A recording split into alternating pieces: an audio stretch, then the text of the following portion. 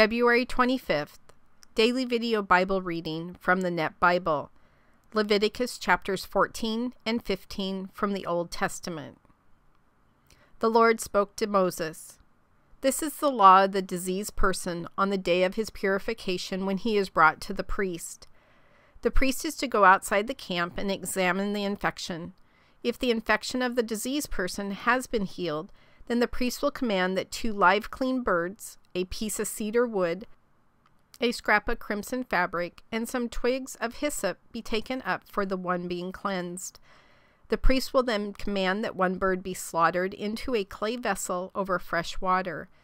Then he is to take the live bird along with the piece of cedar wood, the scrap of crimson fabric, and the twigs of hyssop, and he is to dip them and the live bird in the blood of the bird slaughtered over the fresh water, and sprinkle it 7 times on the one being cleansed from the disease. Pronounce him clean, and send the live bird away over the open countryside. The one being cleansed must then wash his clothes, shave off all his hair, and bathe in water, and so be clean. Then afterward he may enter the camp, but he must live outside his tent 7 days. When the 7th day comes, he must shave all his hair, his head, his beard, his eyebrows, all his hair, and he must wash his clothes, bathe his body in water, and so be clean. On the 8th day he must take 2 flawless male lambs, 1 flawless yearling female lamb, 3/10 of an ephah of choice wheat flour as a grain offering mixed with olive oil, and 1 log of olive oil. And the priest who pronounces him clean will have the man who is being cleansed stand along with these offerings before the Lord at the entrance of the meeting tent. The priest is to take 1 male lamb and present it for a guilt offering, along with the log of olive oil, and present them as a wave offering before the Lord. He must then slaughter the male lamb in the place where the sin offering and the burnt offering are slaughtered, in the sanctuary, because like the sin offering, the guilt offering belongs to the priest. It is most holy. Then the priest is to take some of the blood of the guilt offering and put it on the right earlobe of the one being cleansed, on the thumb of his right hand, and on the big toe of his right foot. The priest will then take some of the log of olive oil and pour it into his own left hand. Then the priest is to dip his right forefinger into the olive oil that is in his left hand, and sprinkle some of the olive oil with his finger 7 times before the Lord. The priest will then put some of the rest of the olive oil that is in his hand on the right earlobe of the one being cleansed, on the thumb of his right hand, and on the big toe of his right foot, on the blood of the guilt offering.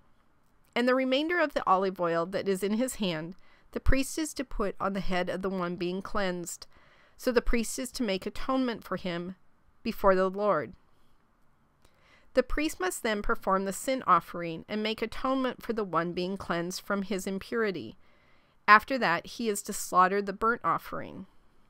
And the priest is to offer the burnt offering and the grain offering on the altar. So the priest is to make atonement for him, and he will be clean. If the person is poor and does not have sufficient means, he must take 1 male lamb as a guilt offering for a wave offering to make atonement for himself, 1/10 of an ephah of choice wheat flour mixed with olive oil for a grain offering, a log of olive oil, and 2 turtle doves or 2 young pigeons, which are within his means. One will be a sin offering and the other a burnt offering. On the 8th day he must bring them for his purification to the priest at the entrance of the meeting tent before the Lord. And the priest is to take the male lamb of the guilt offering and the log of olive oil and wave them as a wave offering before the Lord. Then he is to slaughter the male lamb of the guilt offering, and the priest is to take some of the blood of the guilt offering and put it on the right earlobe of the one being cleansed, on the thumb of his right hand, and on the big toe of his right foot. The priest will then pour some of the olive oil into his own left hand, and sprinkle some of the olive oil that is in his left hand with his right forefinger 7 times before the Lord. Then the priest is to put some of the olive oil that is in his hand on the right earlobe of the one being cleansed, on the thumb of his right hand, and on the big toe of his right foot, on the place of the blood of the guilt offering. And the remainder of the olive oil that is in the hand of the priest he is to put on the head of the one being cleansed to make atonement for him before the Lord. He will then make 1 of the turtle doves or young pigeons which are within his means, a sin offering, and the other a burnt offering along with the grain offering. So the priest is to make atonement for the one being cleansed before the Lord. This is the law of the one in whom there is a diseased infection, who does not have sufficient means for his purification. The Lord spoke to Moses and Aaron. When you entered the land of Canaan, which I am about to give to you for a possession, and I put a diseased infection in a house in the land you are to possess, then whoever owns the house must come and declare to the priest, something like an infection is visible to me in the house. Then the priest will command that the house be cleared before the priest enters to examine the infection, so that everything in the house does not become unclean, and afterward the priest will enter to examine the house. He is to examine the infection, and if the infection in the walls of the house consists of yellowish green or reddish eruptions, and it appears to be deeper than the surface of the wall, then the priest is to go out of the house to the doorway of the house and quarantine the house for 7 days. The priest must return on the 7th day and examine it, and if the infection has spread in the walls of the house, then the priest is to command that the stones that had the infection in them be pulled and thrown outside the city into an unclean place. Then he is to have the house scraped all around on the inside, and the plaster which is scraped off must be dumped outside the city into an unclean place. They are then to take other stones and replace those stones, and he is to take other plaster and replaster the house. If the infection returns and breaks out in the house after he has pulled out the stones, scrape the house, and it is replastered, the priest is to come and examine it. And if the infection has spread in the house, it is a malignant disease in the house, it is unclean. He must tear down the house, its stones, its wood, and all the plaster of the house, and bring all of it outside the city to an unclean place.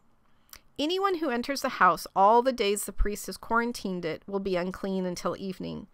Anyone who lies down in the house must wash his clothes. Anyone who eats in the house must wash his clothes. If, however, the priest enters and examines it, and the infection has not spread in the house after the house has been replastered, then the priest is to pronounce the house clean because the infection has been healed. Then he is to take 2 birds, a piece of cedar wood, a scrap of crimson fabric, and some twigs of hyssop to decontaminate the house, and he is to slaughter 1 bird into a clay vessel over fresh water. He must then take the piece of cedar wood, the twigs of hyssop, the scrap of crimson fabric, and the live bird, and dip them in the blood of the slaughtered bird and in the fresh water, and sprinkle the house 7 times. So he is to decontaminate the house with the blood of the bird, the fresh water, the live bird, the piece of cedar wood, the twigs of hyssop, and the scrap of crimson fabric. And he is to send the live bird away outside the city into the open countryside. So he is to make atonement for the house, and it will be clean. This is the law for all diseased infections, for scald, for the diseased garment, for the house, for the swelling, for the scab, and for the bright spot, to teach when something is unclean and when it is clean. This is the law for dealing with infectious disease. The Lord spoke to Moses and Aaron. Speak to the Israelites and tell them, when any man has a discharge from his body, his discharge is unclean. Now this is his uncleanness in regard to his discharge. Whether his body secretes his discharge or blocks his discharge, he is unclean. All the days that his body has a discharge or his body blocks his discharge, this is his uncleanness. Any bed the man with a discharge lies on will be unclean, and any furniture he sits on will be unclean. Anyone who touches his bed must wash his clothes, bathe in water, and be unclean until evening. The one who sits on the furniture the man with a discharge sits on must wash his clothes, bathe in water, and be unclean until evening. The one who touches the body of the man with a discharge must wash his clothes, bathe in water, and be unclean until evening. If the man with a discharge spits on a person who is ceremonially clean, that person must wash his clothes, bathe in water, and be unclean until evening. Any means of riding the man with a discharge rides on will be unclean. Anyone who touches anything that was under him will be unclean until evening, and the one who carries those items must wash his clothes, bathe in water, and be unclean until evening. Anyone whom the man with the discharge touches without having rinsed his hands in water must wash his clothes, bathe in water, and be unclean until evening.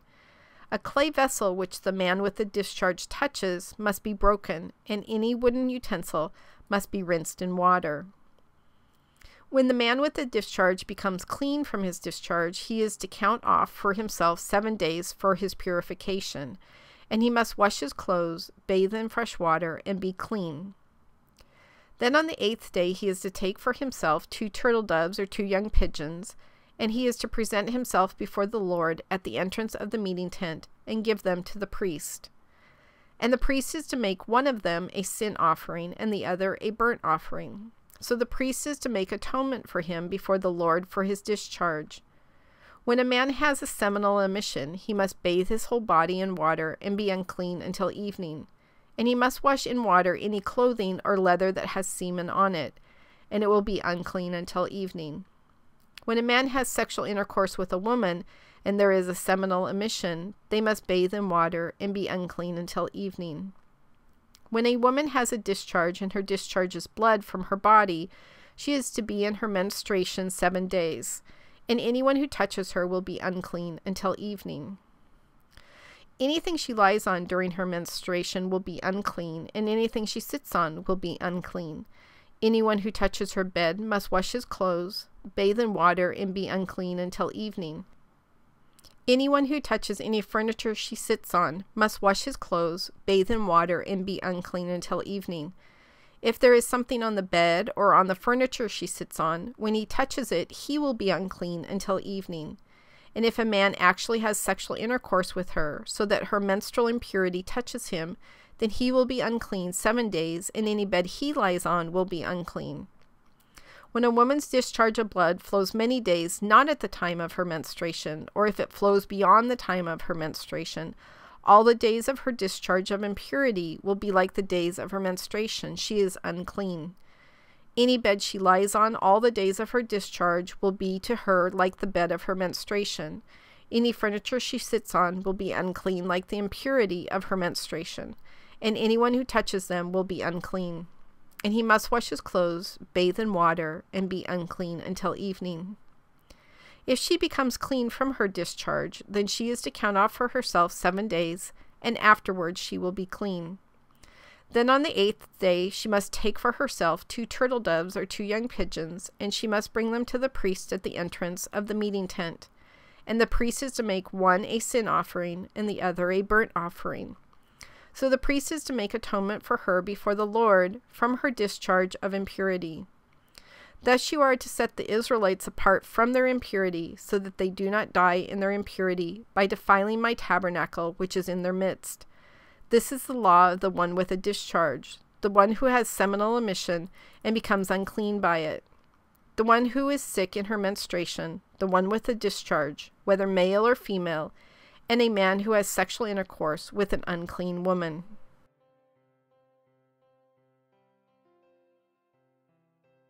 God, sometimes I think we skip chapters like this. We think it doesn't apply to us. Some of it's a little bit icky.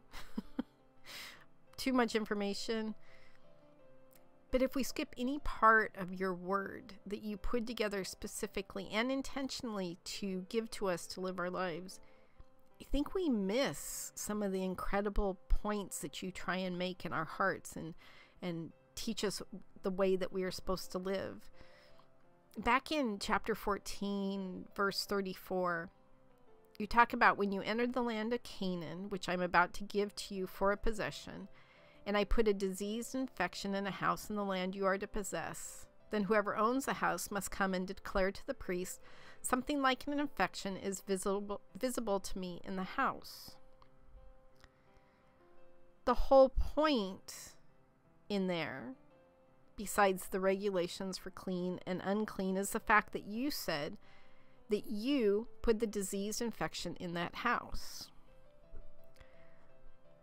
I would say that it has become my pet peeve, especially lately, when people say, oh, that's the devil trying to tempt you, or that bad period you're going through, that's the devil trying to sidetrack you, or you're under attack because you're doing God's word. And while those things may be true, I have no doubt that a person called Satan exist, but I think people give him way too much power.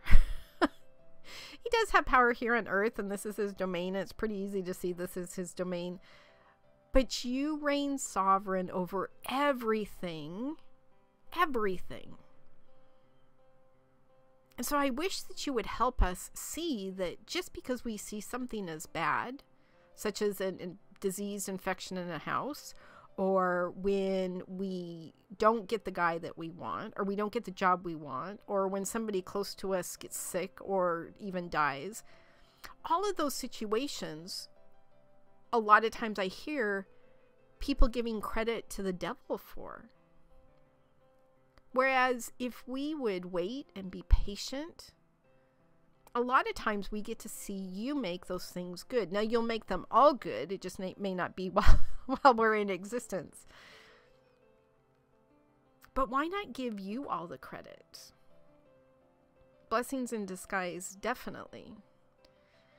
We may not know why you give us a diseased infection in our house. We may not know why we don't get the guy. We may not know why you don't let us have that job. But it doesn't matter, because all glory should go to you. All power is yours. And we receive incredible blessings from you because you want only what is good for us. So if the particular house we're living in, you put a disease infection in that house, it is actually a blessing because you don't want us there, or you want us to deal with something that is in that house. If we don't get the guy, the same thing. If we don't get the job, the same thing. And there's other things that are harder to understand. When babies die, when good people are killed, those are really hard things to even see as good, much less a blessing. But we have to keep in mind, those aren't our decisions to make judgment calls on those things. And it's definitely nothing I want to do to give power to Satan that he caused those things. I want to give all glory to you, God. I want to truly begin to understand just how big you are and how powerful you are, and what sovereign really means over everything that you created. So even though we're going through chapters that are odd and sometimes a little bit gross, don't let us miss these important parts that you are telling us this to love us and protect us. And you intentionally do things that, although on the surface we may see as bad or frustrating, we may get angry or jealous and see them as bad things in our lives, when really you're just trying to redirect us to the good things in our lives. So today, God, help us see the good in everything, because you promised us that you will make all things good. And I love watching how you do that in my life. That when I'm going through something bad, most of my friends will hear me say, "Oh, good, I'm excited to see what God has up for this." Because you usually are up to something, redirecting me to something better than what it is I'm seeking. Thank you for protecting us so much and loving us so unconditionally. In your son's name we pray.